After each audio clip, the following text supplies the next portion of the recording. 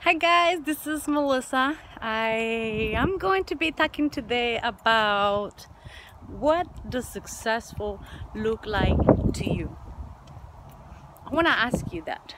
What does successful look like to you? I know that you have been asked that question before and maybe you don't even have a definition for that yet.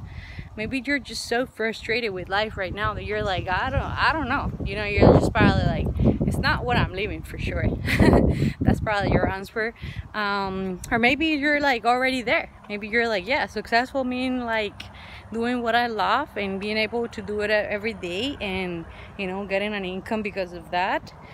And so either of these scenarios